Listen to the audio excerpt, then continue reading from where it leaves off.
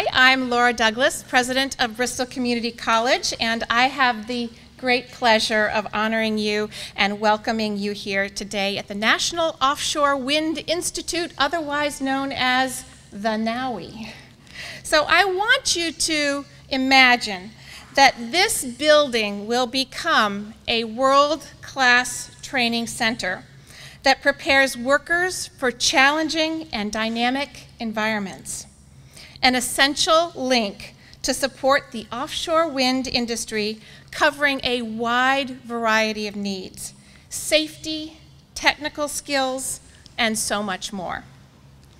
In front of me will be the practical training section with a deep water training pool for sea survival and crew transfer, simulating real-world environments mixed with theory and classroom work.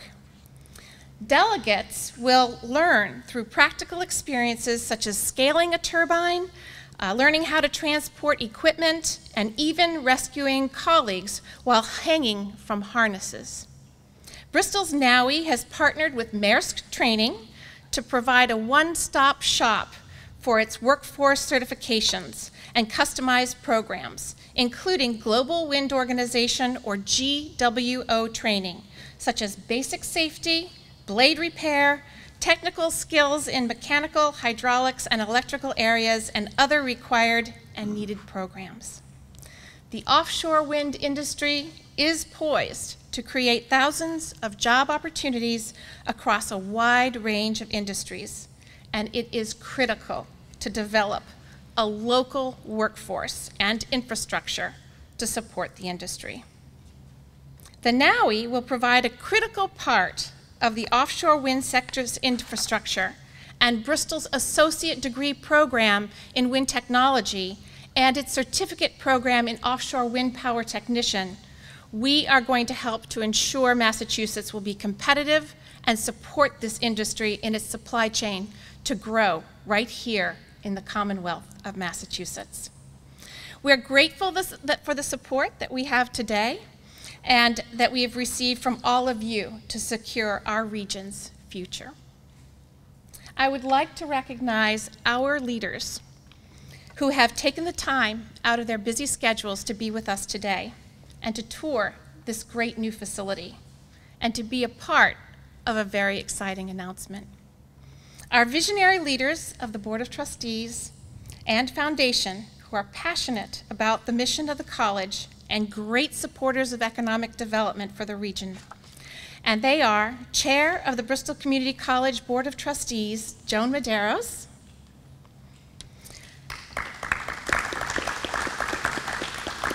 Trustee Stephen Torres, President of the Bristol Community College Foundation, Thomas Murray, former trustee and current foundation member, Tony Sapienza, our very distinguished guests, Senator Edward Markey, Congressman Bill Keating, Congressman Jake Auchincloss, and Representative Antonio Cabral, Representative Christopher Hendricks, Mayor John Mitchell, representatives from Vineyard Wind and Mayflower Wind, and representatives of the New Bedford City Council. I would now like to invite Mayor Mitchell to welcome you to the city of New Bedford, and I will take leave of the podium Thank you. to let you do your wonderful welcome. Thank you. Thank you. Thank you. Thanks, everybody. So first off, let me just say, it's nice to have a normal press conference with people not wearing masks, and that's what we're celebrating. So let's have a hand for normalcy. So I want to express my gratitude for the work of Bristol and taking the lead, really asserting itself and pushing this project forward, which as I mentioned in our gaggle over there, is really based on analogs in Europe and onshore wind analogs in the Midwest. It's really, they're taking the best of institutes from around the world and making it happen here in New Bedford. And so I really want to thank you, Laura, for your leadership and that of Jen and the entire team and the board, of course, in that way. Let me offer a word of context. So as we see it here in New Bedford, as we step back and think about what's the importance of an institute like that, it's this. In the winner-take-all economy of the last 20 years, the spoils have gone to major metro areas. As a city that is not part of a major metro, as a city that is, and as a metro area here of some roughly 200,000 people, we're a place that has to compete on its own, and we choose to do that. We do it by leveraging what we do well, and here frankly, it's what we do at sea. This is America's largest commercial fishing port. It is the largest, we have the largest cluster of seafood processing in the United States, right where you are amid that concentration right here. This was once a fish house itself. We have been working very hard over the last few years to leverage assets like geographic proximity to the natural resource, which works for fishing and will work for wind. The right infrastructure, which we continue to plan and build and build and build. And it's the best seafaring workforce in America. These are the things that we do well, and we're doubling down on all of it. And that's the role that this institute will play. It will leverage what we do well and make us do it even better so that we can attract investment, so that we can grow jobs, so that we can create opportunity for families in New Bedford and greater New Bedford and far beyond. And it's creating institutions like this that have staying power that will allow us to sustain it for not just this generation, but the next one. And that's why it's important. And so here we are at a moment where we've got to put together the funding, of course. That's a big part of the equation. We've had tremendous support from our state delegation and our federal delegation to help figure out how to make that happen. Those conversations will continue. Of course, as time goes on, in the context of things like infrastructure bills and other things, but it's all a way of creating opportunity for everybody, right, regardless of background. Equity is important here in New Bedford. We are situated in a part of the waterfront that's in close proximity to very diverse neighborhoods, and we want to make sure that the opportunity emanates outward from here. Evenly to everybody, and I know that's something that Bristol is steadfastly committed to, and we are prepared to work hand in hand with them along the way, as well as the work of our congressional delegation. Senator Markey, I will say, has been a proponent of helping us leverage what we do well here on the waterfront. We're about 100 yards away from a project that he was instrumental in helping fund that will create more opportunity, the North Terminal Extension, which is just right over there. Congressman Keating, as well as Congressman Auchincloss, both of whom have been all over the idea that New Bedford, as we profess, can be the best at all of these things, and that's what we're all trying to do together. So I really want to thank all of you for your support along the way, and I want to call up Senator Markey to say a few words about his work on wind, which has been instrumental, which has been loud at the federal level, and it's been very authoritative and credible because he's delved into the details. He recognizes that the promotion of the offshore wind industry is not only good for the environment and will be a pillar of the United States' efforts to combat climate change, but it's a way of creating opportunity for everybody. So, Senator, we thank you and ask you to come on up and say a few words. Thank you, Mr. Mayor. Thank you so much. Thank you, Mr. Mayor. Thank you for your leadership on this issue. Thank you, Madam President, and thanks to Bristol Community College's National Offshore Wind Institute for being this incubator, this beginning of an era of job creation, massive job creation that has to, of course, have the kind of training that you're going to be providing here. So we thank you for your warm welcome to us. And it's great to be joined by Congressman Bill Keating and Congressman Jake Auchincloss, by you, Mr. Mayor, by Tony Cabral, Chris Hendricks. Thank you for your leadership here and up in the State House, ensuring that this ecosystem gets the support which it needs so that New Bedford is a center for the United States in this burgeoning industry. Thank you to the representatives from Vineyard Wind and from Mayflower Wind for being here, and to Joan and Stephen and Thomas and Tony, thank you all so much for all the work that you do here at Bristol Community College to make sure that this institution serves this community on a daily, weekly, yearly basis. So it's an honor to be here today in New Bedford, a community on the front lines of our clean energy revolution. When Herman Melville wrote Moby Dick, by the light of a whale oil lamp, Massachusetts was the nation's leading power producer. Once again, New Bedford's shores will launch the world's energy revolution, this time with clean, renewable wind energy.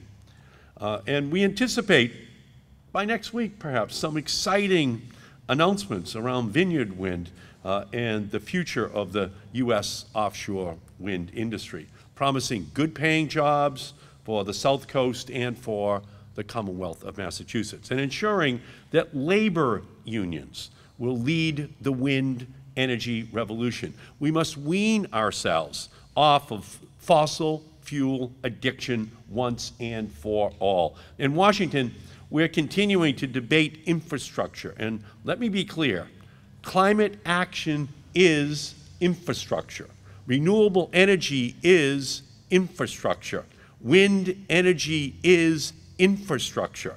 The Republican Party seems content to continue their climate denialism, no matter how many storms damage our country, how many people die from what used to be once-in-a-generation heat, or how many wildfires rage across the West. The GOP used to stand for Grand Ole Party. Now it stands for Gas and Oil Party. And we're about to have a confrontation over the next months with those industries, over the future of our country and the needed infrastructure that we have to build. And I refuse to allow the GOP, the Gas and Oil Party, to have us mired in a 1950s-like debate when we should be talking about the 21st century and the future and the role that New Bedford and all of Massachusetts can play in this incredible revolution. When we limit our ambition, we dim the glow of possibilities for our future, which is why we must go big and bold in our response to this climate crisis. World-class education and training will power our future. And that's why I am so pleased to be here at Bristol Community College's National Offshore Wind Institute. This institute is the future, an evolving and powerful force here on the South Coast. For more than 50 years, Bristol has been educating students, building our workforce and training leaders on the South Coast. It is here that students are going to get the education they need, the training they need, not just for a job, but for a career in wind and renewable energy resources. And that is what this upcoming generation wants, careers in renewable energy technologies and in helping to solve the climate crisis. And at least a few of the leaders here today are Bristol alums, including Representative Tony Cabral and Bristol Vice President Jen Menard. And I also want to congratulate a Bristol alum, leader in training, and an intern from my own office, Samantha Resendez, who is here today as well. Thank you, Samantha, for helping us in our office to work on these issues. Through the development of this remarkable facility and a comprehensive wind energy training curriculum, Bristol County Community College is continuing these decades of educational excellence.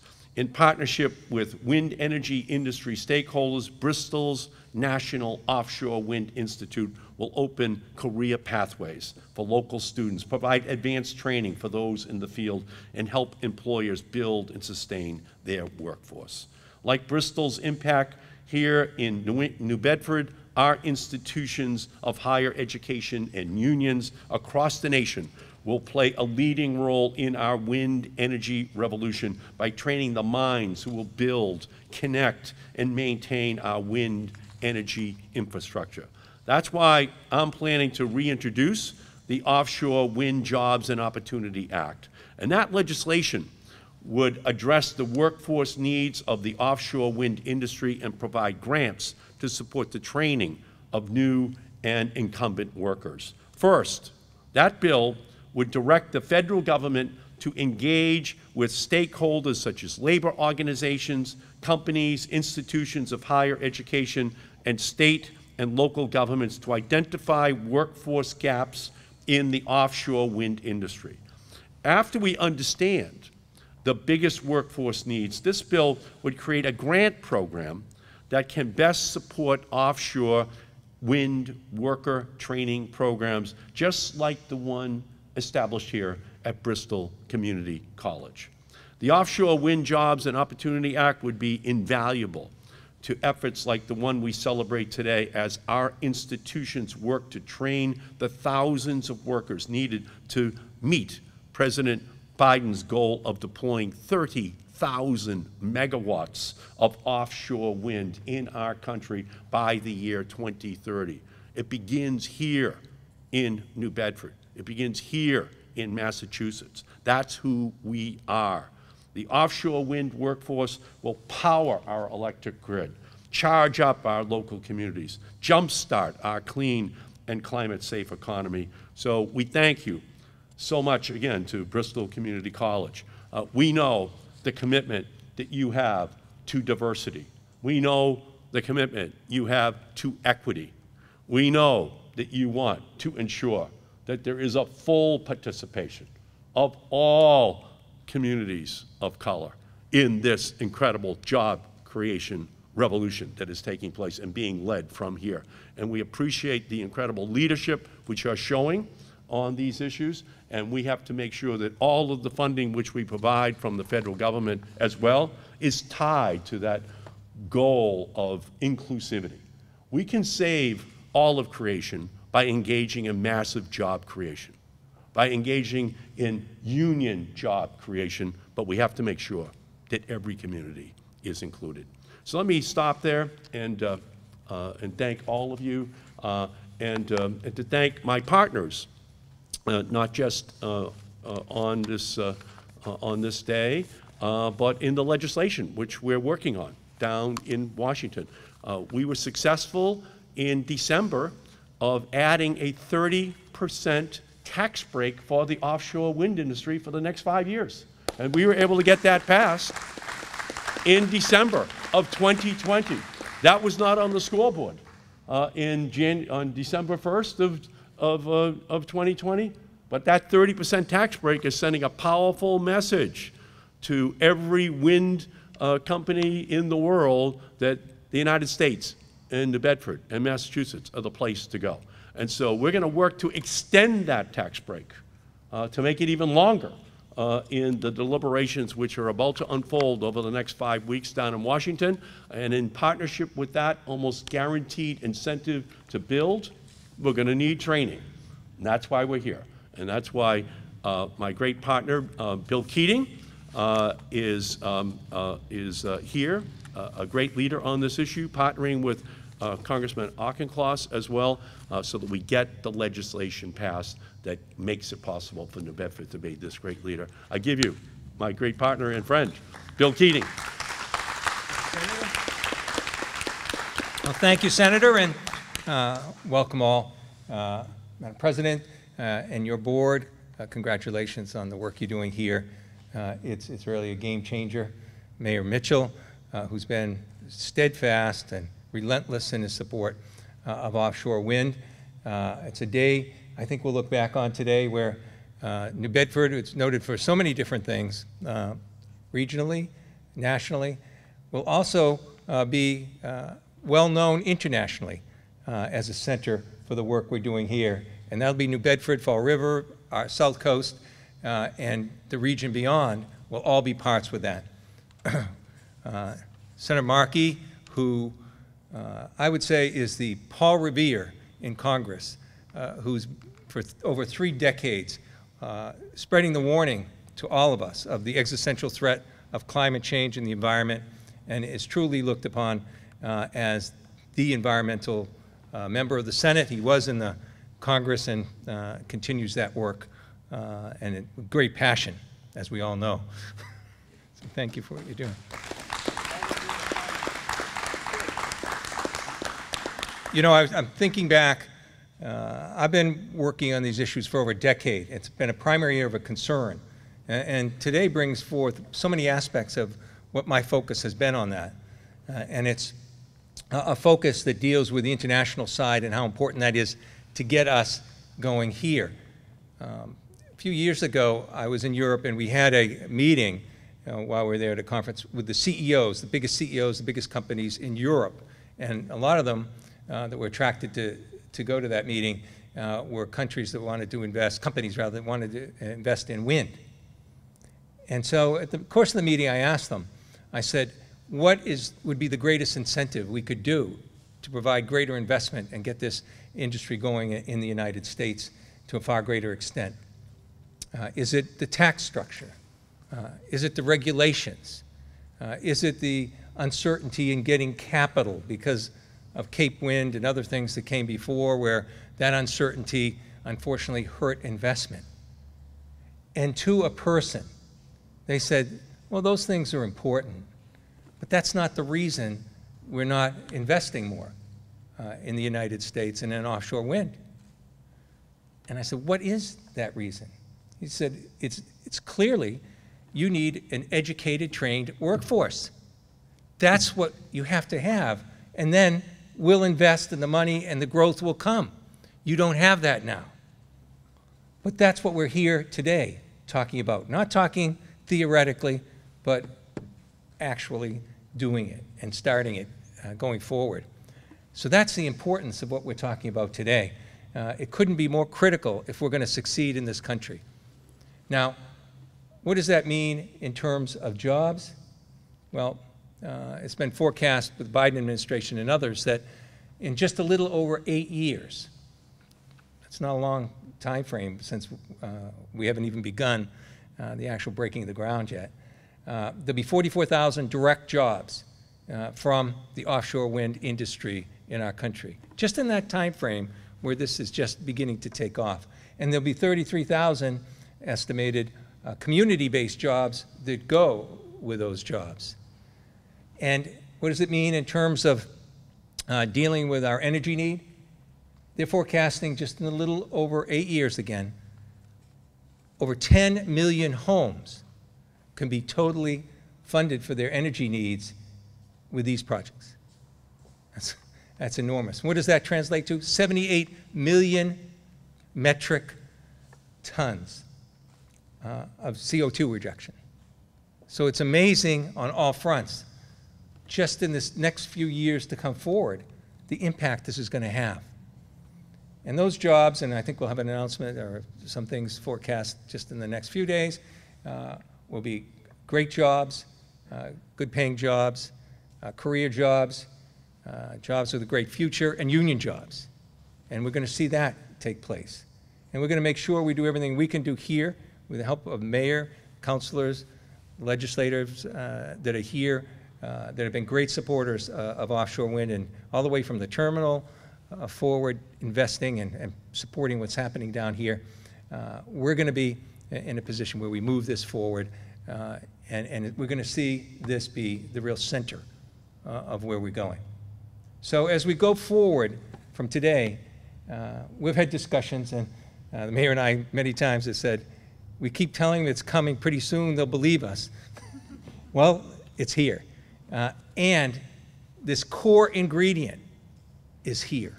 And New Bedford is a terrific place, Fall River, and then the educational institutions that Bristol is partnering with, all the way from their plans for having high schools to four-year colleges be part of a continuum, depending where people want to go.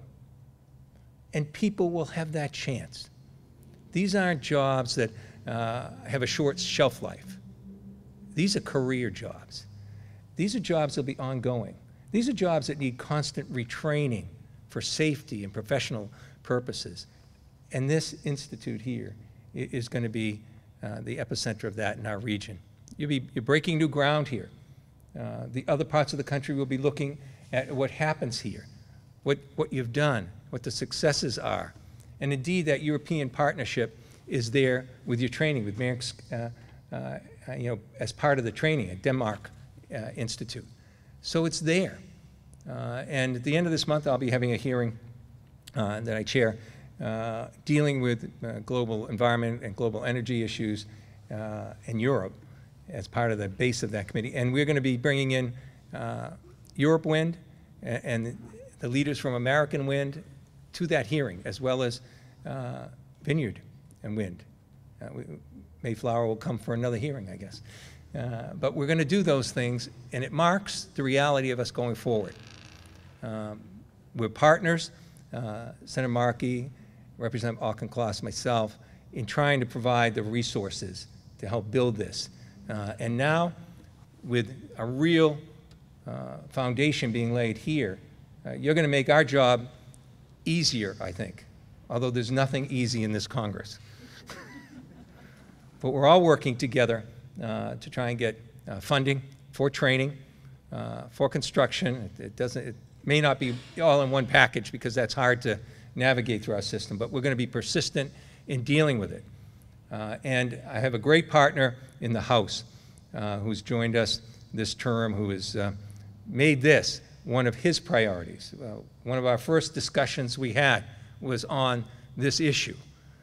He's joined with me in the complementary legislation on the House side that Senator Markey talked about in terms of offshore wind, something we advanced last year, and we hope to advance in both branches this year and get done.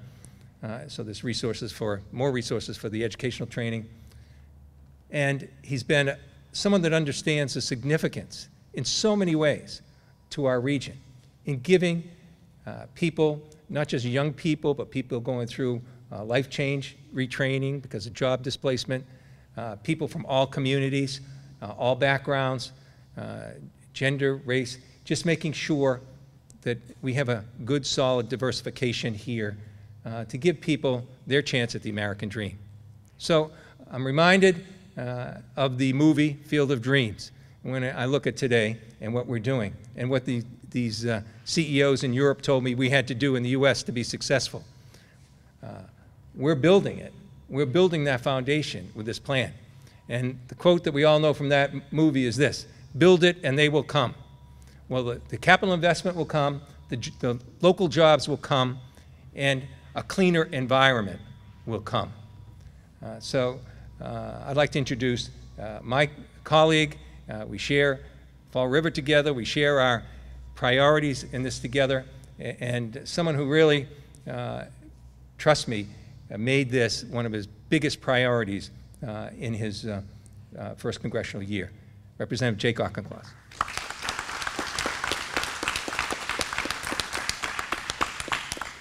I appreciate the warm introduction from my friend and colleague, Representative Keating, and from the leadership that Senator Markey, the Paul Revere of climate, I like that, has demonstrated for decades, as well as Mayor Mitchell and President Douglas.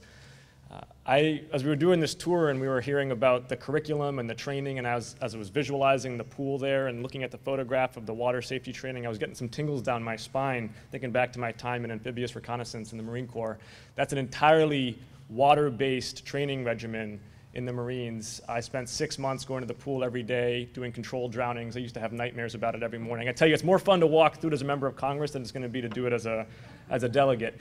But to run these kinds of programs, these programs that have the highest standards for safety and technical training in the water, you need highly professional instructors and a highly trusted institution, and that's what Bristol Community College and the National Offshore Wind Institute are going to be able to provide. They are really the nucleus of this industry because they're going to provide the training and the certification that allows industries to invest with confidence. It's tremendously exciting to see here and to visualize with them what will be here very shortly. I want to take a moment here to recognize somebody who I think has had a really profound impact on this for decades now, and that's Jen Menard, a VP at Bristol Community College. Back when George W. Bush was president, Jen was raising her hand and saying, Southeastern Massachusetts can and should be the center of the offshore wind revolution in the United States, and really I want to recognize her leadership in doing that. I know everybody here has been a part of this. Jen, I'm not sure you get enough credit for what you've done for this, so thank you.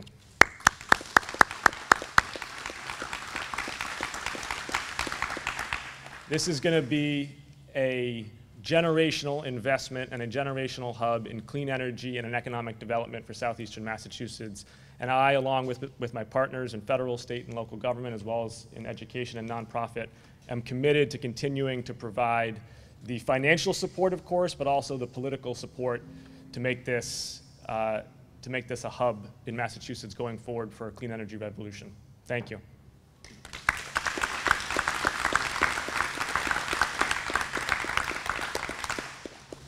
Well, thank you so much. I want to thank our congressional delegation for coming together during their recess at a time when they want to be with family and friends and making time out of a very busy schedule to come here to New Bedford. I also want to thank our wonderful mayor, John Mitchell, our board of trustees represented today by Joan and Steve, and our wonderful foundation represented today by Tom and Tony. Thank you so much.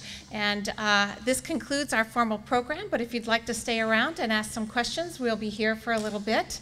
And for those of you who are still not convinced, offshore wind is real. It is very, very real. And today really kicks off a great adventure as we build a wonderful industry here in southeastern Massachusetts. So thank you everyone for coming, and I hope to see you again right here at the National Offshore Wind Institute, or the NOWI. There you go, the NOWI. Thank you so much. Bye-bye.